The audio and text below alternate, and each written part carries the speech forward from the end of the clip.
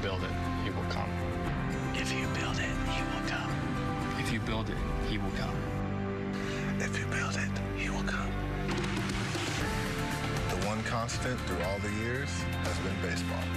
This field, this game, is a part of our past. It reminds us of all that once was good and that could be again. Oh, people will come. People will most definitely come.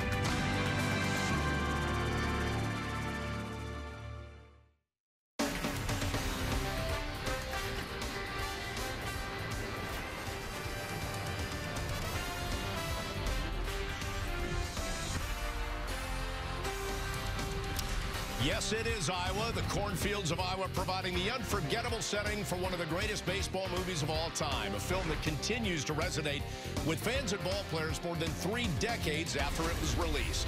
At long last, Major League Baseball at Field of Dreams has finally arrived, featuring the Yankees and White Sox in the first ever regular season big league game held in the Hawkeye State. We certainly hope you're having a great night. Welcome to the DraftKings Yankees pregame. Bob Lorenz and Jack Curry with you.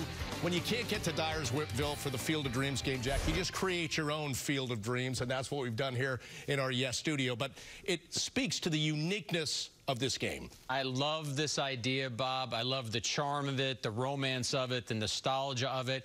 And I have to imagine that Major League Baseball has dozens of ideas that come across its desk every year. As soon as this idea came up, this was not just Field of Dreams. This turns into Fields of Gold for Major League Baseball. You intersect, as you said, one of the best baseball movies ever with an actual game between 2 teams, the White Sox and the Yankees. First time Iowans have ever been able to see a game in their state. They have minor league baseball there, but they don't have Major League Baseball. So I think the fact that they were able to bring this together, I think it's bold and I think it's brilliant. Let's take a look at some of the facts from the movie, which came out in 1989. It was released in May of that year based on the book Shoeless Joe by W.P. Kinsella.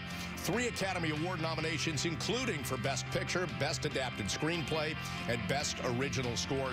Jack, I think it's one of those movies that when it comes out and it's the concept and people, they don't flock to the theaters because maybe they just think it's a baseball movie, but there's so many more layers to it than that. It's a baseball movie, but there's so much more going on in it, as you said, Bob. It's a movie about life. It's a movie about fathers and sons. It's a movie about pursuing dreams.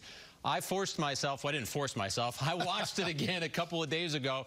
I wanted to make sure I did my research for this show. And there are emotions that tug at you throughout that movie. And the idea of wanting to connect and everyone calling you crazy because you're tearing down your farm and you're building a baseball field. But I loved the movie the first time I watched it, Bob. I loved it again when I watched it a couple days ago. And, of course, the big moment comes at the end of the movie, the father and son playing catch. But really that relates to anybody you might have a special relationship, be it your mom, be it a dad, be it an aunt or uncle that you played catch with and had that special connection with. Yeah, that's the part, I think, where the emotions catch up with you. And you're right, I said father and son, but I'm glad you mentioned moms. I'm glad you mentioned uncles or a close friend, because that is what the Kevin Costner character is seeking at that point. He's hunting down that relationship with his father. And I heard an interview with Kevin Costner recently where he talked about how sometimes there are things that are left unsaid, and sometimes there are things you wish you had said to your loved one at the moment when you had that chance.